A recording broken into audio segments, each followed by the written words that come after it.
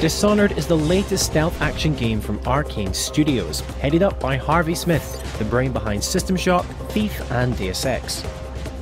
We took a trip to meet the Bethesda-owned developer in their Lyon studio, where we discovered that there's more to Dishonored than just stealthy sneaking and gruesome assassinations.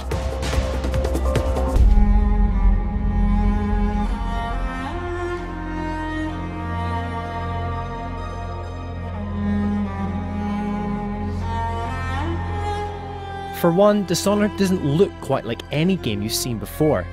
Its unique art style is a creation of Victor Antonov and Sebastian Mitton. They told us how rather than chasing a photorealistic style, they've gone for a painterly stylized effect for their steampunk-inspired pseudo-Victorian game world. It's a realistic game, a harsh, realistic urban experience, represented through the lens of, mystical photography and lighting and illustration rendering style. I prefer to develop something that fit my vision instead of trying to look like other games where they use photorealistic textures or geometry. And it's a kind of approach like painters did in the past, trying to see through my lens. It's somewhat of a historical piece.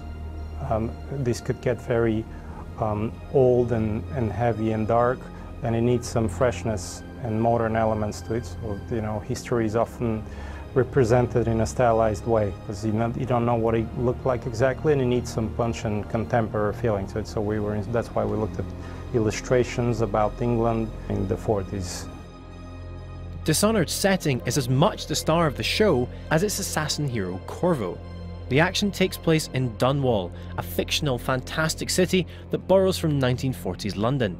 A game setting is definitely as important as the main character, or even more, because you're in it, you see it more than the character. It is based on England and on London, and we did a lot of field trips, analyzed it a lot. And then every piece of science fiction and parallel reality, you have a real source of structure, history, and meaning to it. So that's why we chose a metropolis, a fantastic place like London. Christophe Carrier, lead level designer on Dishonored, told us how the detailed city environments are designed to give players the freedom to explore and approach objectives however they choose.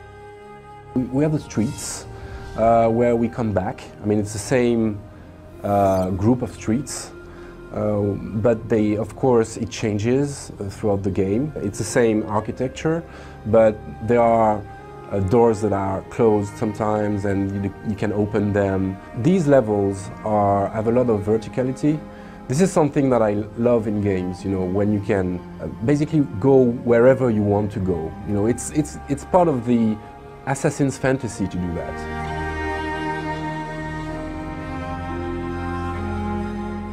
It's depth. It's rather than going in a big span and covering miles with a vehicle. One building is so meaningful that you can play through it as 3 different levels, because you can explore it in completely unexpected ways. Yeah. So it's about depth and density of experience. As Antonov tells it, art is supremely important for enhancing the player's experience. Not just for making things pretty, the art of Dishonored is used for foreshadowing and relaying backstory. The role of art in the gameplay is to foreshadow the experience or trick the player in the way that he feels that he'll experience something else, and then he'll get sucker punched by the gameplay, and the gameplay will have a higher impact. And secondly, rather than writing it and using talking heads to tell the backstory, you can just tell it through the environment, and you get a sense of depth and texture to the world. We were shown the Golden Cat, one of Dunwall's iconic locations and a lavish, opulent contrast to the gloomy city.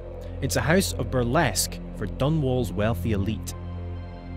An important part of the game is contrast of experiences, so sometimes the city is a bit dark and moody and scary, and of course you need to have a musicality to this, and then go up to an open space, darker, brighter, and this is a very lush, colorful, baroque place that is a world within the world. I pushed really hard for this location because I wanted, in total contrast with the whole world, it's like there are circles everywhere, it's colorful, like a punch in the player's head.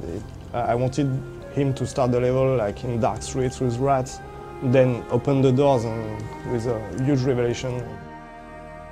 Yeah, and I mean, when you have the plague and corpses and poverty, let's have some lust and beauty too, and sin.